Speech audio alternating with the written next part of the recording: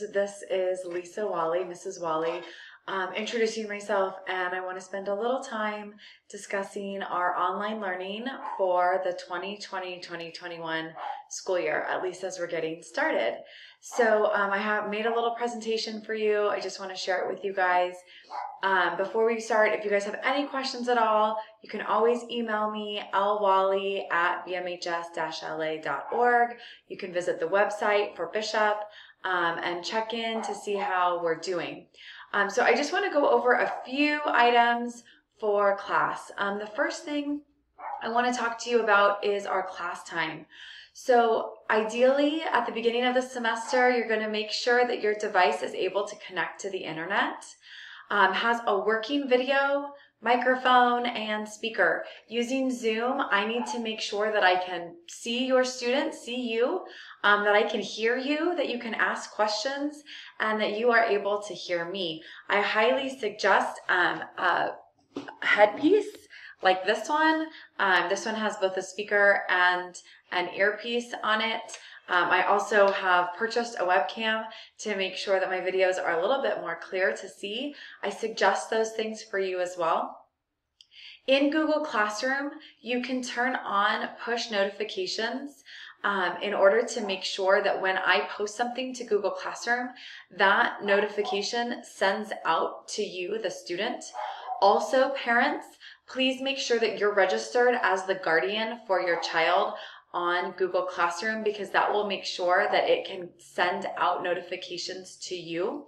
If you have any questions on how to do that, you can send me an email, or I'll be posting a follow-up video on Google Classroom in a little bit. The next thing I'd like you to do is to create a specific designated learning space for your child, for yourself. That space should have pens and paper, writing materials, things that will help you in class. If you're taking chemistry, you're going to be needing a calculator. But most importantly, some solid lighting. I would like to be able to see your faces. It is so much easier. We're going to be getting to know each other. We're going to be learning math. We're going to be learning complex biological processes for some classes. I need to make sure that I can see your faces and know whether or not you're following along with the material. The next thing is that you need to log into Zoom each day by the beginning of class. And so you just want to be very clear with this expectation from the beginning that class time begins at whatever designated time your class starts. I need to be able to see you already there. You should be logging in early to class. Just like in school, you're expected to be already not only in the room, but all the way to your desk and sitting down when class starts. Same with Zoom. You should be logged in before class starts so that when the bell rings, when class starts, we are all face-to-face. We can get going right away. Our class periods are shorter, and so it's really important that we're making the maximum use of that time. So I want to make sure that you guys are available to do that. If you need to contact me, I already mentioned this, you can contact me at lwally@bmhs-la.org. You can also go through my website, which is on the BMHS website. You can click on, you can see updates on there. For the class, we will be doing a variety of assignments, and my suggestions to you really revolve around being diligent about the due dates. Write them down, make sure you know what the due dates are. If you're having a technical or a family problem of some sort, make sure that you email me prior to being late. So let's say the assignment is due at midnight, and at 11:45 you acknowledge that you are not going to get this in time, your internet has crashed, something has happened. Send out an email to me. Send that email through your phone, through your parents' email. Find a device that's working. Send me an email that just says, Mrs. Wally, I cannot turn this in. This is the error message I'm receiving. I'm working on it. Send that to me in advance. That will let me know that there's something going on that needs some accommodation. After the due date, if you forget to email me, if you are so late that you can't stop to email me, if you're emailing me at 12:01, 12:02 to say I was having technical difficulty, I cannot make accommodations for that. That assignment is late. So it's really important that you are preemptive, that any mistakes, any shortcomings, any late assignments, any issues, any conflicts, that I find out about those things before the assignment is late. The classwork is going to vary based on the needs of the topic. Sometimes you'll be with me kind of working at this board and we'll be going over material live. Other times there will be pre-recorded lessons available through Edpuzzle for you to work on as assignments. Anytime something is posted into Edpuzzle, it is also available on YouTube, which means if you're doing the Edpuzzle and you aren't sure what to do, you can actually watch ahead on YouTube. If you put in a little extra work, you can make those Edpuzzles quite easy.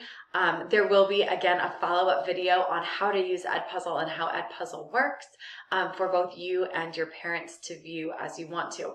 But any pre-recorded lecture material will be available on YouTube as well as assigned through Edpuzzle. So the Edpuzzle is where you get the credit for the assignment, but it will be available to watch both before if you wanted to front load the material or after as review on YouTube.